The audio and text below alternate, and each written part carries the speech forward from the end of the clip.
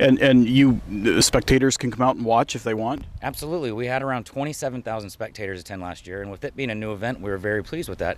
And so we're trying to expand the footprint of the event this year and really get more community organizations involved, and the chamber type organizations involved, and other nonprofits involved. So I wouldn't be surprised if the weather holds out and it's just like it was last year. We could have 35 to 40,000 people attend.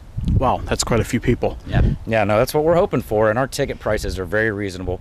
They start at just $10 for early in the week, and then $25 for later in the week during the competition rounds, and then a weekly badge is just $65. Then we have some upgraded options available, but we feel it's very affordable for the product that's coming to town.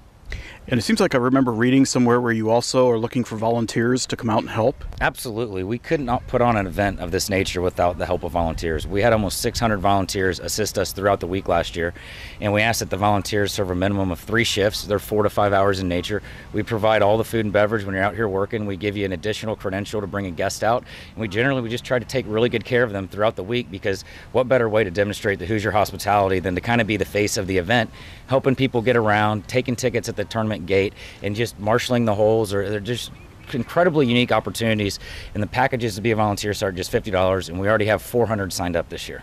Wow, that's quite a few. Yeah. Yep.